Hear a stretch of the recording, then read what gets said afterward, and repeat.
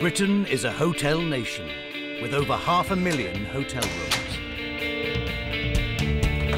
But there's a problem. Far too many British hotels aren't up to scratch.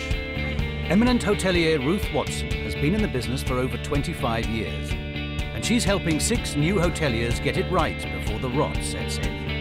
If I can offer advice to first-time hoteliers right from the outset, then I think I can stop them making catastrophic mistakes. She's taking them from initial concept to building and design work, and sending them behind the scenes at Britain's top hotels. This time, it's Louise Oldfield and Liam in Margate. Have you got the mindset that this is going to run as a business? It's a mission. That doesn't fill me with huge confidence. No, I think we have. You bored her the whole time on being completely impractical and up your own arses about it. When Ruth sends in her undercover inspector, they find out whether they'll make it into one of the most influential hotel guides in the world.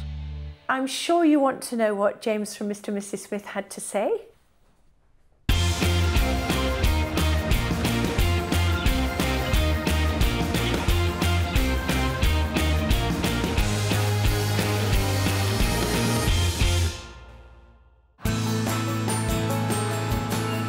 Margate. Once a thriving seaside resort that provided inspiration for the artist Turner, today it has Britain's worst rate of shop closures, and with 1 in 5 of the population on welfare, it has earned the unfortunate nickname of Benefits on Sea. Margate is on the East Kent coast, at the mouth of the Thames estuary and 16 miles from Canterbury. With only 2 star-rated B&Bs, most hotels in the £30 to £55 bracket, accommodation is geared towards the budget family market. Now, Liam and Louise Oldfield plan to open Margate's first design-led boutique hotel at 31 Hawley Square, a once beautiful Georgian guest house for weekending Londoners, in more recent times, 8 squalid bedsits. All the things that we're going to do to it will be to the highest standard that we could imagine. So we want to have like beautiful showers, very contemporary, beautiful baths, roll-top baths that you can relax in, and make it quite a special space. Louise and Liam are tying up their fortunes with Margate. They think that the town's ambitious plans for an artistic regeneration, including the building of the Turner Contemporary Art Gallery on the waterfront, will create a future market for their B&B. In 5 years, I'd imagine that Margate will be quite a thriving art space that attracts visitors from far.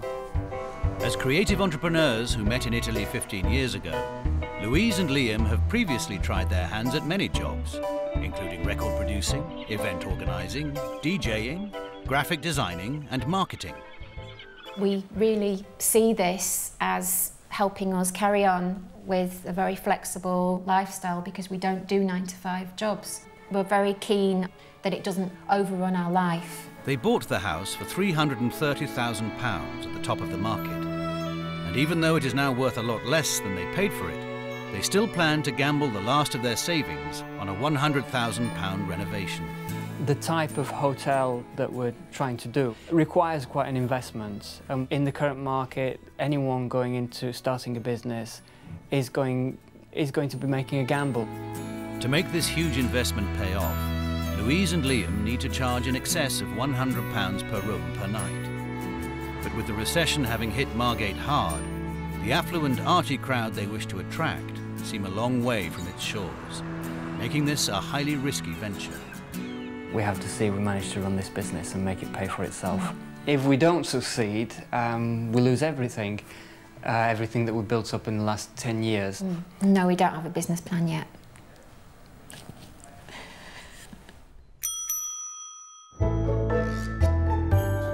It's February, and hoping to be open for business in 4 months' time, Louise and Liam have called in Ruth Watson for advice. And this is one of the original rooms in its original state. So this is a bedsit. It is. Kind of defines the word doss house, doesn't it? It does. And the odour is fragrant, Yes. I don't think.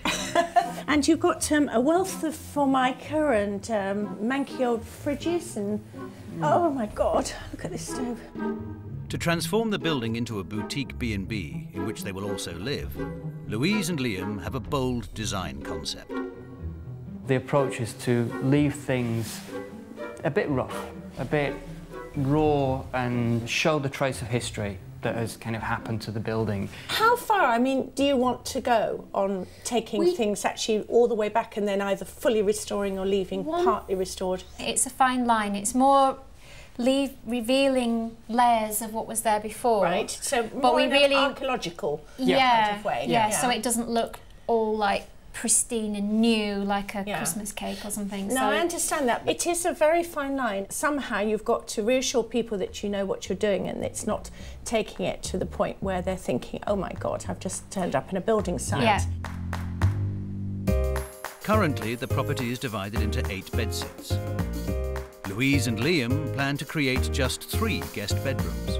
One on the 3rd floor that will have its own bathroom, one on the 2nd floor that will share a bathroom with a small bedroom on the 1st floor. The couple intend to have their own private lounge on the 1st floor, their bedroom on the ground floor, and a kitchen diner in the basement, spreading their lives through 3 floors of the house. And this is the front, larger room. My word, if there were no other reason for buying this house than these glorious floor-to-ceiling windows. Now, what are your plans for this room?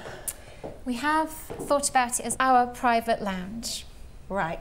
You having it as a private lounge is just greedy. To have your own lives threading through 3 floors is just not on. Yeah. It really isn't. I mean, the guests, they don't want to be trampling over your lives. I would be as a guest saying, can I have part of my money back?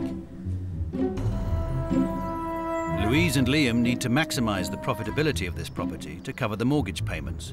Otherwise, they risk being forced to sell in a falling market. Such a nice room. Ruth suggests that if they turn this large front room into a guest bedroom and turn the smaller room next to it into an ensuite bathroom, they can earn a much greater income. To be quite honest, with the investment that you're proposing, to not have this given over to paying guests would be insanity. At the moment, dare I say, it's all sounding very cuddly and a bit soft focus and a bit furry around the edges and rather lovely, but not terribly businesslike. Yeah. Probably true, yes. Although their CVs are peppered with job titles, neither Louise nor Liam have any previous experience running a hospitality business. What makes you think you can be hoteliers? I was a DJ for 12 years in Italy, and it was all about creating a great experience for people. What this is all saying to me is that you're very creative people. The trouble with B&B is the product you're giving people somehow gives them permission to almost take over your life. Now, are you going to be the breakfast cook? We thought if there's going to be something that's going to get us really, really down, it's going to be doing sausage and bacon every day. There is a demand for a full English breakfast because a lot of people see it as such a treat because they don't have it at home anymore. Have you got the mindset that this is going to run as a business? It's a mission. Now, a mission to me is something spiritual, and that doesn't fill me with huge confidence. No, I think we have. I think we have. I'm convinced that the motivation for Liam and Louise buying this place was all to do with architecture. I think the B&B element was very much secondary to this. But the problem is that in the future, the B&B is going to be what actually makes it work. But when Ruth sends them off to B&B boot camp, can this couple go from stripping wallpaper to stripping beds? The tasks that I was doing are quite menial. It's not interesting. This project could so easily turn out as nothing more than a monument to Louise and Liam's artistic vanity.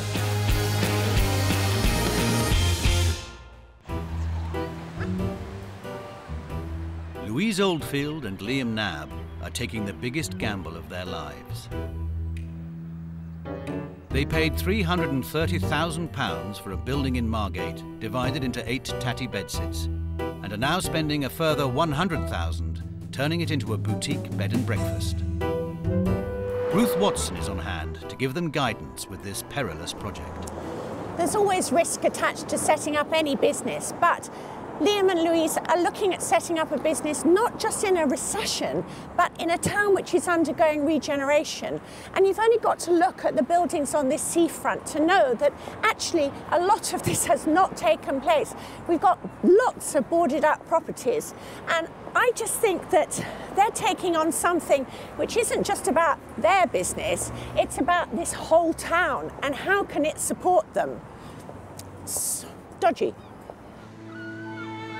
Despite the risky nature of their venture, Louise and Liam are hoping that their B&B business will help them maintain their flexible lifestyles. We've never really had 9-to-5 jobs. We've always worked for ourselves. I think we've always had a lot of freedom, and the choices that we've made with businesses that we've run, it's all about preserving the freedom that we've got. But running a bed and breakfast is all about hard work, commitment, putting the needs of the customer first. Liam and Louise might know how to design a hotel, but they know nothing about hospitality or how to run a B&B. So I'm sending them off for a 24-hour stint in a seaside guest house where I think their eyes are going to be well and truly opened. The Amble Cliff is a classic British seaside B&B in Brighton. It's clean, welcoming and characterful, and charges from £65 to £120 a double. Good afternoon, Amble Cliff. Can I help you? It's owned and operated by Elaine Kelman, a lifetime Brightonian who has run a successful business for 20 years. With 13 rooms, Elaine needs to employ staff at the Amble Cliff, but she's agreed to show Louise and Liam the ropes, as they will be running their own show. Everything is about pre-emptying what's going to come, so it's like proper preparation. Having systems in place to make things run smoothly. The guests will think it happens by magic. A typical day begins at 7 with breakfast.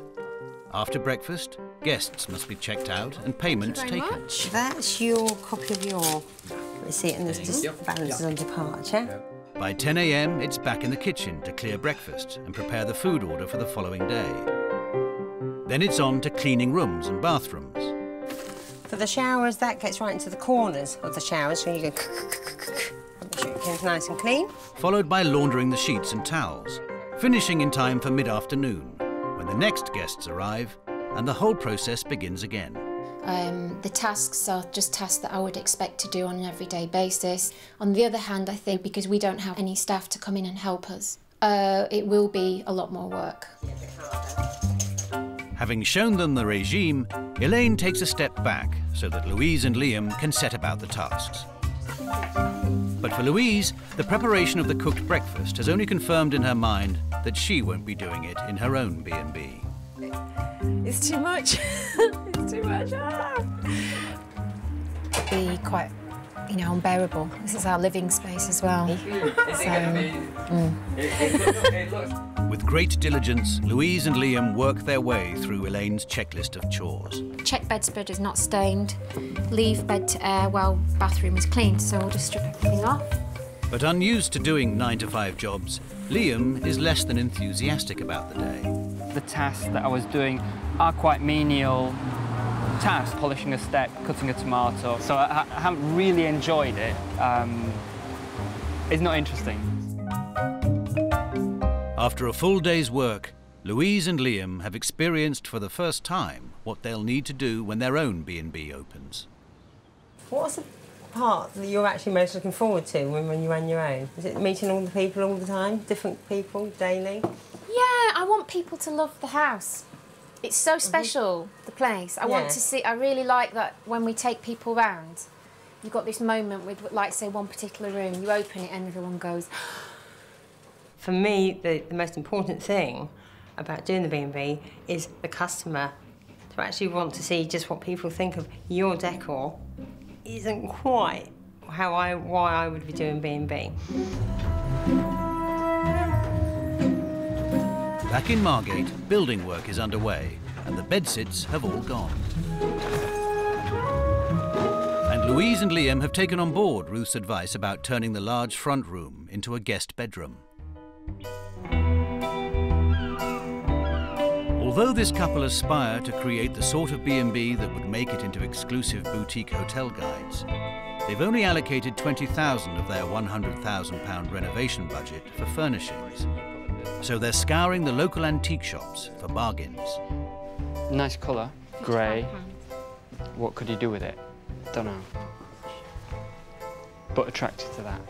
We're trying to do something that is in some way selling a dream or selling a, what would you call it? Experience. Selling an, yeah. Maybe. I quite like that. It's just a box.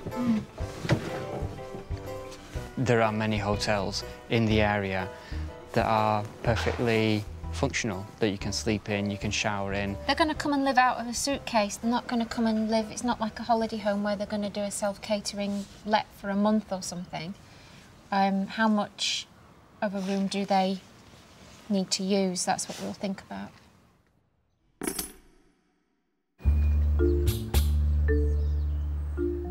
But designing a room with functionality in mind is vital for a successful B&B. Ruth is on hand to talk to Louise and Liam about their vision for the rooms. We really like iconic pieces from different eras. Sure. So you could have industrial design classics, 20s, 30s, modernist, but then also things from even the 70s and 60s. Is this typical of the kind of artwork that you're planning on putting on the walls? In some of the rooms, yes. We've made friends with a few local artists. Sorry. Guys. Local artist sounds really I know, bad. it sounds really bad. Contemporary local artists. And we thought it would be a nice idea to have art. Some is actually even for sale. We may organise little exhibitions as well. There's, yeah, another fine line. You seem to major on fine lines, you guys, actually. This is quite interesting. You are constantly challenging the norm, as it were. You border the whole time on being completely impractical and just sort of being, if I totally read up your own asses about it. I think they want people to regard them as doyens of design. And even with the iconic and architectural features they want to bring in, they still have got to work. It can't just be all arty-farty. Tell me about how you're thinking of planning this bathroom in terms of where bath, shower and things are going to go. Roll-top bath in front of the chimney breast, just to respect the shape, original configuration of the room. Have you thought about, again, the practicality of the bathtub? We're at the beginning of thinking about the practicality of the bathtub. I want to know, where's my book going to go without getting wet? Where's my glass of champagne going to stand? Where's my soap? Yeah, it does really need thinking out. You could screw up the entire project by actually putting in place wonderful looking facilities, but if the functionality doesn't work, then, you know, it's worthless. For a fully functional bathroom, Louise and Liam must ensure that the roll-top bath is positioned with sufficient space for someone to get in and out. And the wet room shower is not too near the toilet and wash basin, or they'll end up with water on the surfaces. They'll also need a space for the luxury toiletries, which are a vital part of the boutique hotel bathroom, and a well-positioned mirror for their guests to admire themselves in. In 6 months' time, Ruth's sending in a secret inspector who will decide whether the B&B will get into one of the world's most influential boutique hotel guides. But do Louise and Liam have the ability to create rooms that are both stylishly designed and functional? I think fine line was mentioned a few times, and so we're treading on a knife's edge, and we have to get that positioning really right. So yeah, it's going to be quite a delicate process to get all these things right. Ruth wants Liam and Louise to realise that while they can have an ambitious design plan, it mustn't be at the expense of other more practical considerations. While Louise and Liam want to keep all the character of their Georgian house in Margate, they don't want it to look tatty. And functionality is also important in a hotel. So I'm sending them off to Rough Lux in London's King's Cross, a hotel which pioneered this particular very modern look.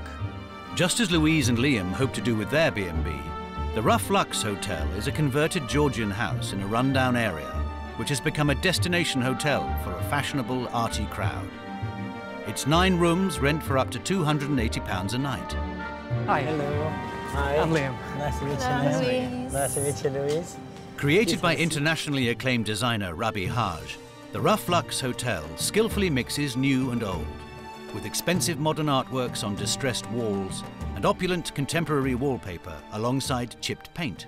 I came up with this concept of rough luxury, if you want, or rough luxe, working on the contrast of rough and luxury, working on the contrast of the old building but with a new luxurious material.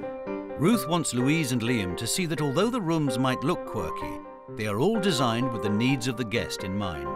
From the bath rack on which to put your book or champagne glass, to the essentials like TV sets, which are artfully incorporated into the room. An interior design project is not only about the packaging, it's about the people, basically, who live in the space. It's about the place being really functional. This is the primary element of it. As Louise and Liam look around, they try to find inspiration for their own place. Yeah, look, they've had the leak. They've had a previous leak. Yeah. But it's really nice that that's left there. Works really well. It's quite honest, isn't it, Yeah. the way it's done? It's interesting to see a place that's done aesthetically in a similar vein to what we're trying to do. It kind of, in a way, has inspired me to go full on and do what I believe in and what I feel comfortable with.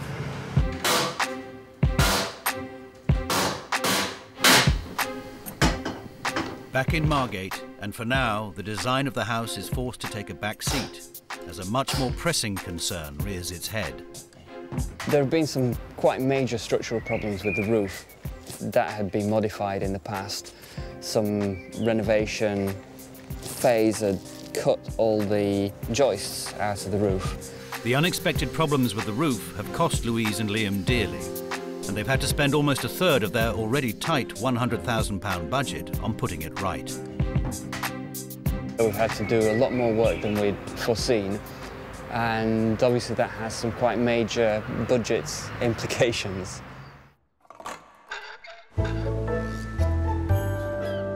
It's May, and Ruth returns to find out how the renovation project is going. Louise and Liam had hoped to be open for business at the end of this month, but are now a long way off this ambition. Aha! Now this is the beautiful room that was going to be your living room. So what's the plan here? I mean, it's glorious. The main feature is going to be the bed. We've got some quite grand beds that will sit nicely in these rooms. A sort of exact copy of a 18th century carved bed.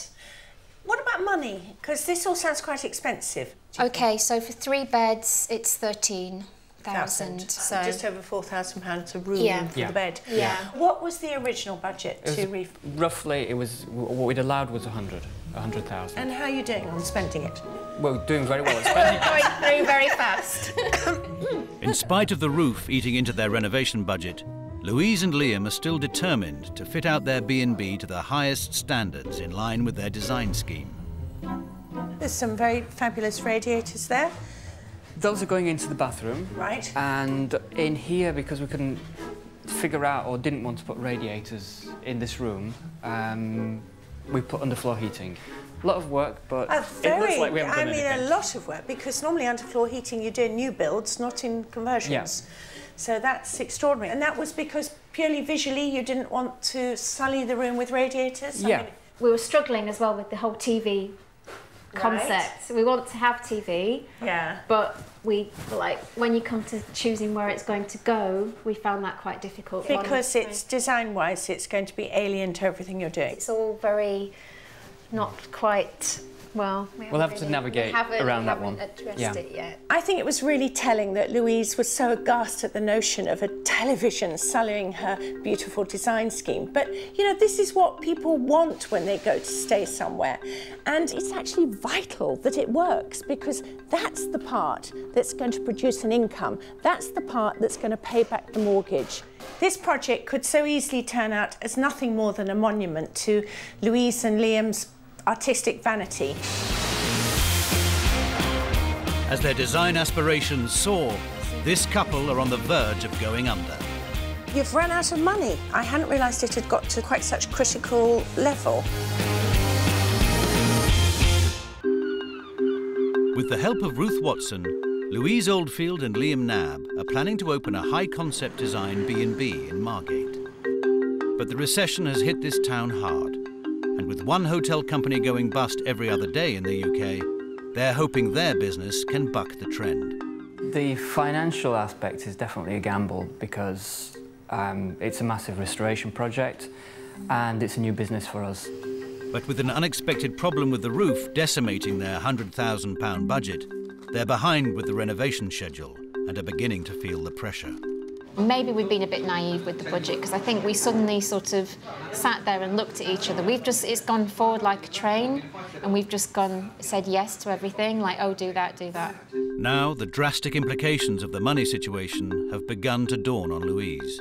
Suddenly you've got a half ripped apart house, well, more than half ripped apart, house that you literally would be selling as derelict, and if you haven't got enough money to finish the renovation, then you're not going to manage to actually open as a hotel. Louise and Liam are banking on a cultural regeneration of Margate. Seaside regeneration is big business, with the government spending £46 million on arts projects alone. The hotels, restaurants and shops that set up first in these places are taking a big risk because there may not yet be a market to support their product. But if regeneration does kickstart the local economy, the first in can set the rates and be well established when the new affluent crowd arrives. 3 hotels that were at the vanguard of seaside regeneration, which Louise and Liam could learn from, include the Bull in Bridport, a once chintzy backwater pub, now a luxury boutique bolt hole. Escape, Llandudno's first contemporary boutique B&B. And Swan House in Hastings, a 5-star B&B in a restored 15th century cottage.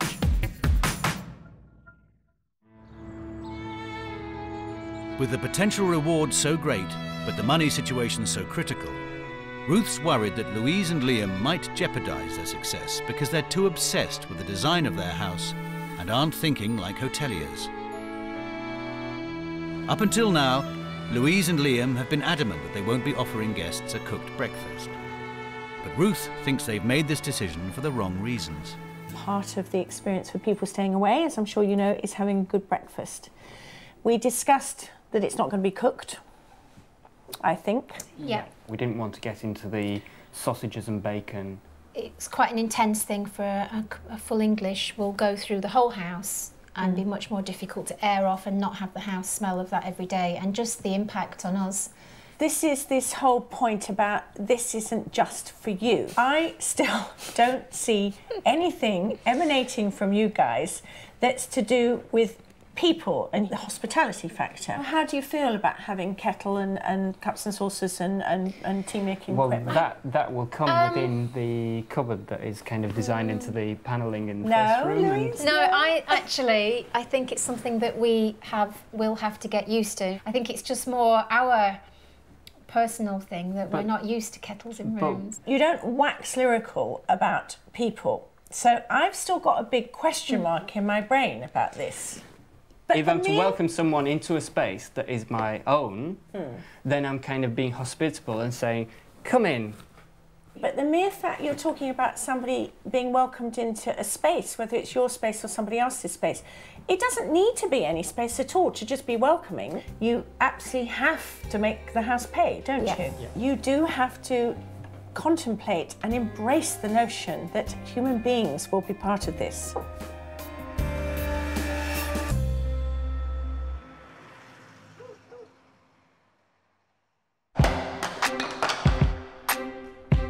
It's July, and 2 months since Louise and Liam last saw Ruth. The B&B is still not open for business, and Louise is feeling the strain. It's that classic story of it making you quite ill.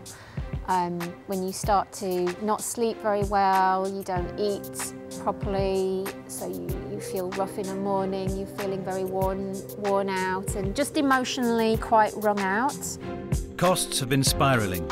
And now, with their £100,000 budget all gone, Louise and Liam have had to lay off the builders. The 20 grand roof becomes a 37 grand roof, and that kind of eats into the contingencies into the budgets, and so it's kind of been quite difficult dealing with the financial aspect of finishing the project.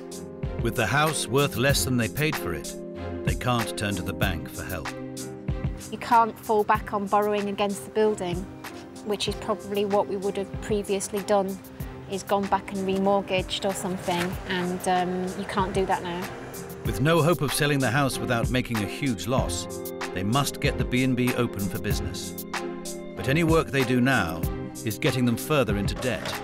We've just had to turn to credit cards and personal loans, and just basically adding everything up day to day, hoping that we can make all those payments. I mean, that's the stage it's at. Over 200 miles away in Suffolk, Ruth, knowing the precarious situation in Margate, takes time out from running her own hotel to speak to Louise. How are things going? Stressful. We've run out of money and... You've run out of money? I hadn't realised it had got to quite such critical level. Yeah, it all got carried away with the pace and the size of that building. The budget has just rocketed through the roof. You really need to get the cash flow coming in, don't you? You need to get those doors open. So don't wait for perfection, because I think this is part of your problem. You're both perfectionists. You want it to be absolutely spot on, and I completely see that and admire it, but it also can have terrible consequences financially. Yes. It soon becomes clear that the worsening financial situation has made Louise and Liam rethink their attitude to the business, and they've made a radical U-turn. We have decided to do the breakfast. So you're going to dare to cook sausages? Yeah. Well done, because that's a very good commercial decision, and I like that. That shows you've come on a long way, Louise. Thank you. I think we can safely say that Louise has had a reality check, and they're quite obviously gently panicking. I really hope they get over this, because actually what it's done is wake them up to reality, what this is all about. And the mere fact that Louise is now prepared to cook sausages, to me, says everything. With the need for an income now their first priority, perfectionists Louise and Liam are in a mad rush to get the place finished so they can open for business. As you put things in, you sort of come to the realisation that you might do things differently if you could, but you don't have time or money. When we've kind of finished this final rush, we'll work on the details of, bring things in that are kind of more interesting. But that's what the place is about, essentially. Louise has decided to put her own tastes to one side in the interests of her guests. Yeah, the kettles and TVs, they're just a thing that sticks out, but we really, really understand that people like it, so essentially we've decided to have them. Liam has found some ingenious ways of making sure the rooms are functional without altogether abandoning his quirky design ethos. It's for sending Morse code messages with sunlight, or it's a shaving mirror, for example. As the refurbishment nears its completion, Louise hesitatingly accepts it's time for a new door to open. I don't think it is quite ready in my mind now. You just have to accept that that's as it is, and what's in your mind about it being perfect is not the same as what someone else sees it as. So.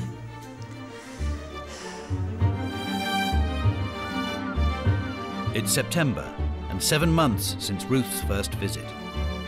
With Louise and Liam only days away from welcoming their first paying guests, Ruth wants to see if they've managed to transform the former Bedsits into Margate's first luxury boutique B&B. The room Liam and Louise were planning to keep as their own private lounge, until Ruth persuaded them otherwise, is now a stylish, spacious bedroom, a far cry from the traditional Margate guesthouse room. And many of the beautiful original features of the room have been restored. Oh, look at this! Now, this is the room that was going to originally be your private sitting room, and I persuaded you that this would make a fantastic bedroom. Yes. True. And it does. It's absolutely marvellous, and these are the beds. Yes. Yeah? Yes. Very beautiful, very beautiful.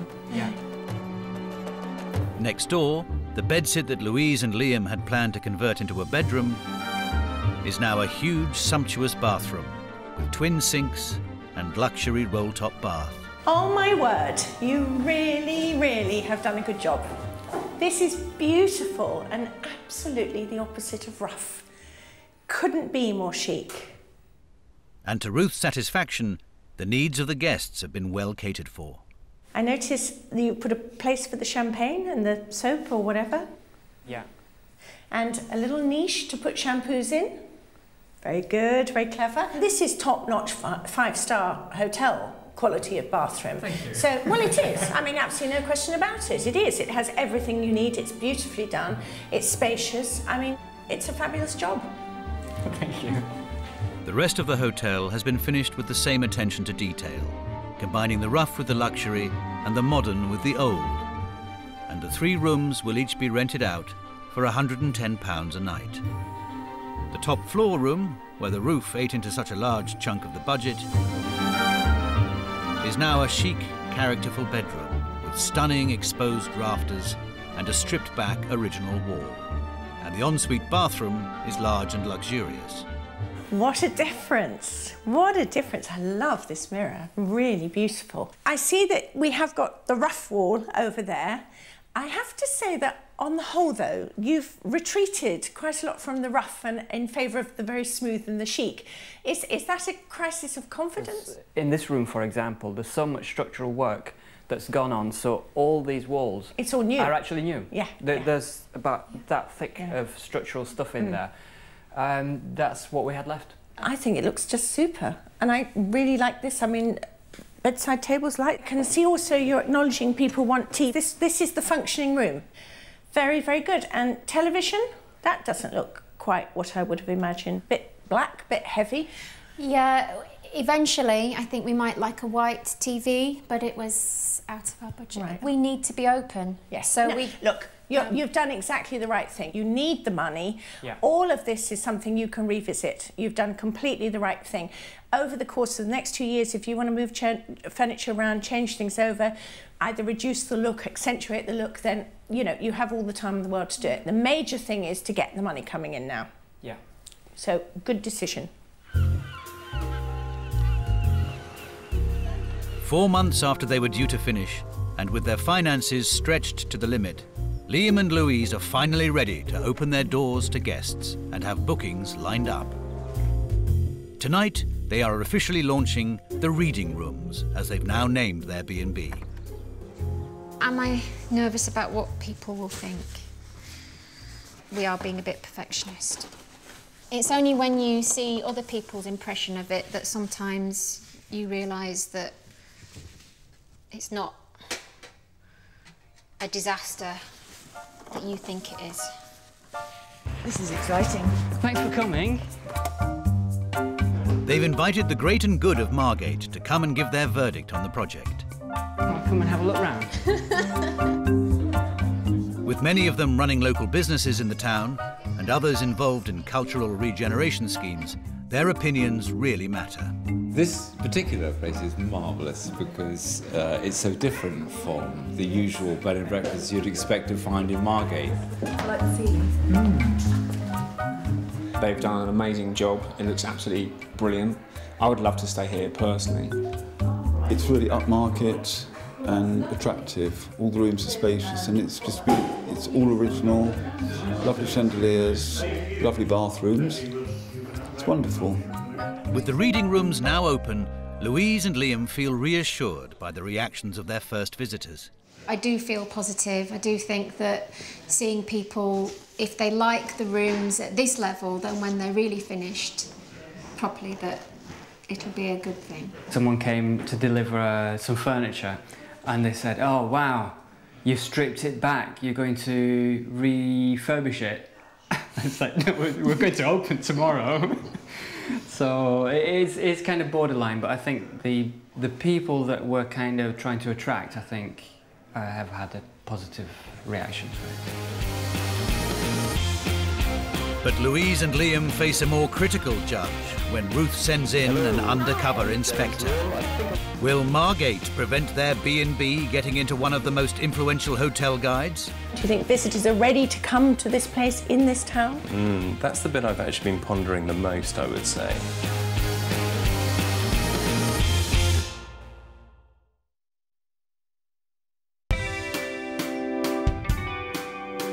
The Reading Rooms.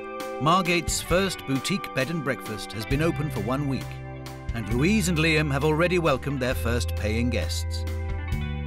But unbeknownst to them, another guest is about to arrive who could make a big difference to their future success. Ruth is sending in an undercover inspector who will be wearing a hidden camera during his visit. James Lawn is the managing director of the Mr. and Mrs. Smith Hotel Collection, the boutique and luxury hotel specialists.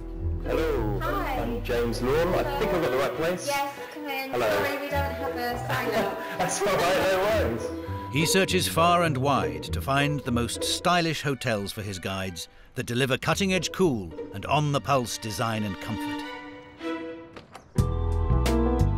Inside, things get off to a good start as Louise shows James his room. Wow, this looks fantastic. Yeah. How lovely. Quite unexpected as well in Margate. Yeah. And turns on the hospitality. Would you like some fresh tea or coffee?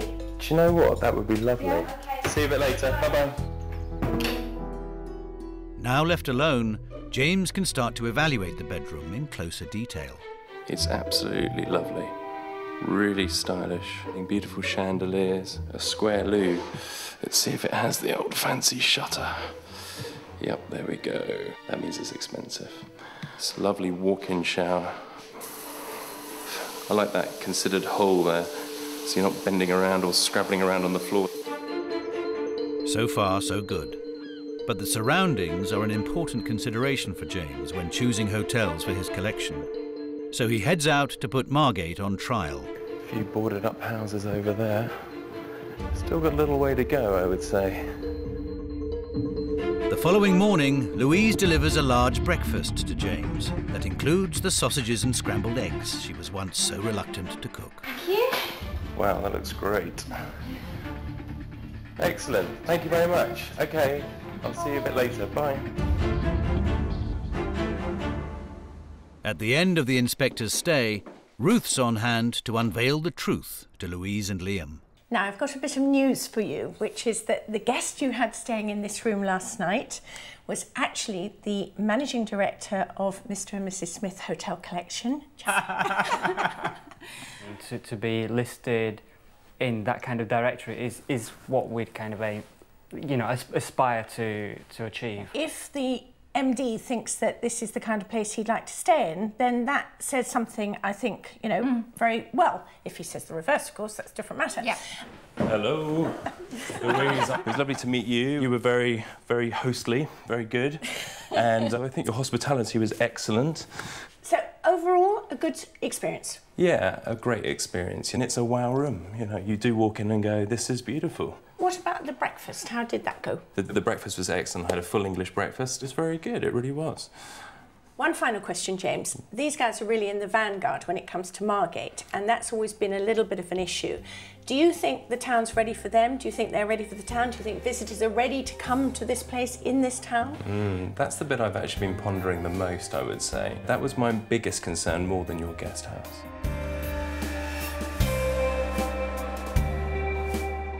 It's a good endorsement from James for the reading rooms, but will Margate be the fly in the ointment that prevents the B&B getting into his coveted hotel collection?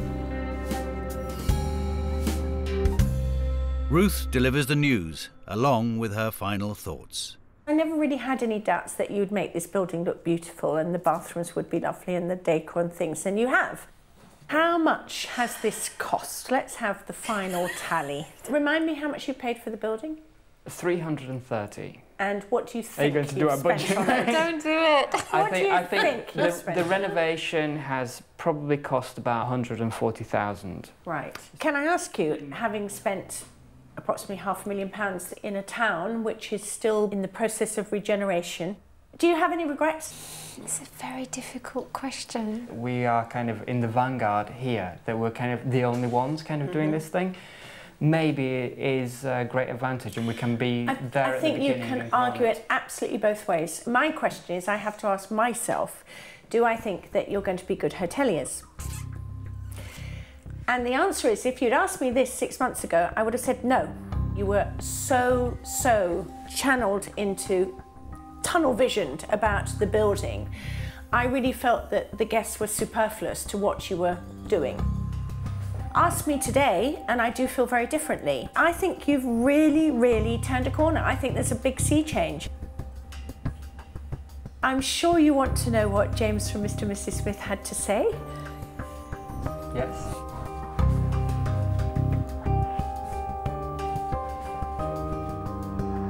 I'm delighted to tell you that James would very much welcome having you in his collection, Mr. and Mrs. Smith. That's amazing. Yeah. I think you really are showing how hospitable you can be. I think everything you've done in the building, both of you, is fabulous. I would be more than happy to come and stay here, more than happy. And I think that you will do a very good job for the town. Thank you.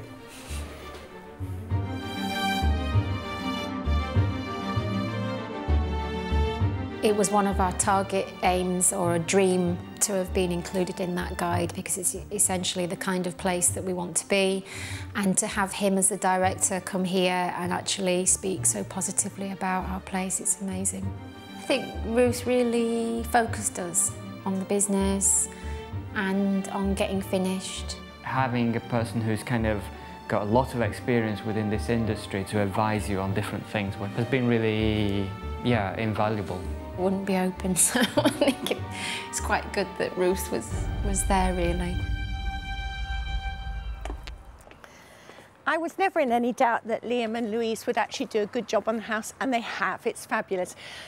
What I was concerned about was, would they be hoteliers? Would they bring guests into the equation? And actually, I think they will. I have every hope that this is going to be a success.